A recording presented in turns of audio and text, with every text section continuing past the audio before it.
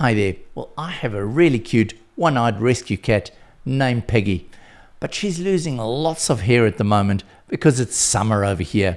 So I was really impressed when SwitchBot reached out to me with their air purifier, which is especially designed for removing pet air, pet dander, and odors from the room. So the unit that I received has this really cool little tabletop included so that you can use it as a piece of furniture in your bedroom or your dining room.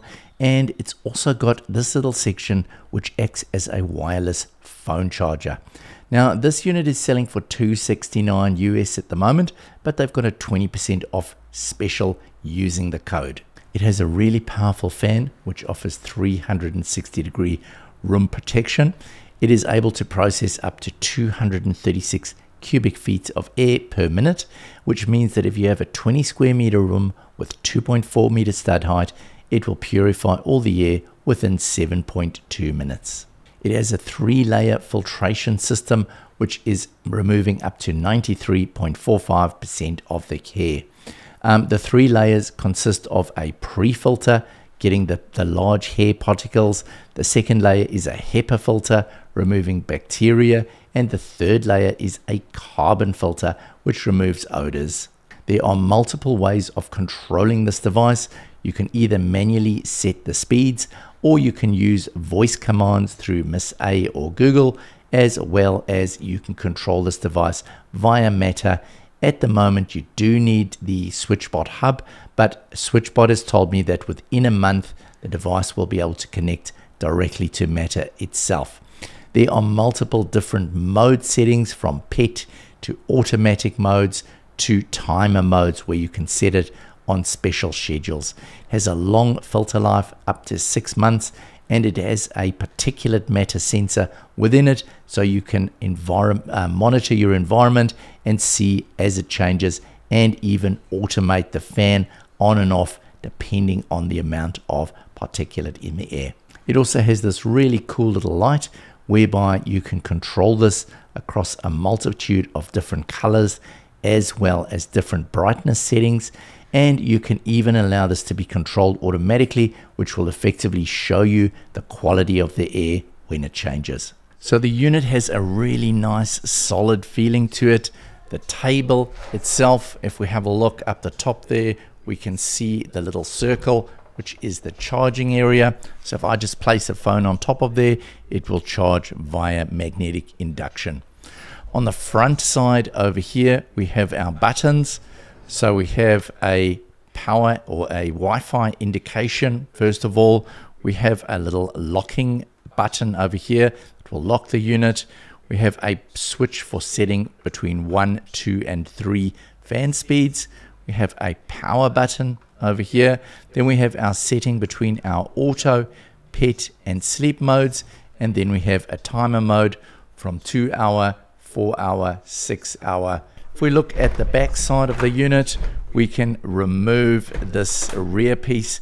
It's magnetic, and that allows you to get into the filtration area. Once we've got that out, we can pull the filter out. As you can see, it's a pretty big filter. On the inside of the filter, it's black, and this is the carbon on the inside that's doing the purification for odors. You can see you've got the cover on the outside, and then you've got the HEPA filter on the inside of that. So that just slides in over there. You can see it's got a nice, it's not a rubber, it's almost like a foam rubber sort of seal that seals it up really well. On the back side over here, we have our power input. It does come with this fairly substantial looking power brick and quite a long braided cable. It also has this little pop-out tray here that you can use to put some essential oils in there, and it will then distribute that odor while it's purifying the air. So once we've gone through the simple pairing process, which includes connecting it to your Wi-Fi network, we can then open it up within the app, and you can see immediately that it's giving us a reading on the air quality. So it's measuring particulate matter of size 2.5. Now it's giving us a 4 at the moment, which it's saying is very good. From here, we can actually turn the device on or off using the app, and then we've got access to the level, so we can select auto, which will control the device dependent on air quality, we can select pet mode, which would set it to high, or sleep mode, which would set it to low. We can also go in here and we can see a little bit of a graph of the changes in the particulate matter size. Next up, we can go to the schedules, and over here you could go and create a schedule to turn on at a certain time, turn off at a certain time. If we go into our controls at the top here, you can see that we can go into the backlight and sound settings. So here we can set the light settings on, off, or auto. We can set the brightness settings. We can also choose from a range of different colors over there. We can select the child lock to be turned on or the do not disturb.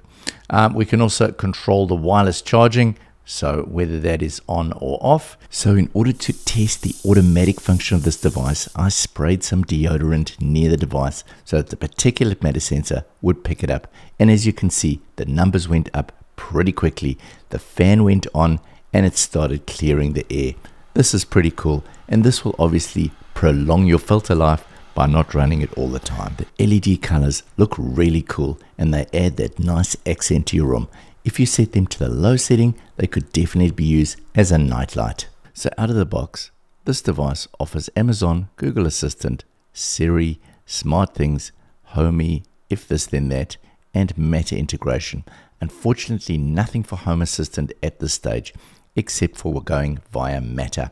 So if we want to set up the Matter, what we need to do is have a smart hub from SwitchBot. So we go along to our hub. I've got the hub 2. There we go over there. And then what we do is we go into the settings of the hub 2 and we scroll down here to the Matter setup component. Once we're in the Matter setup, we need to go along to secondary devices.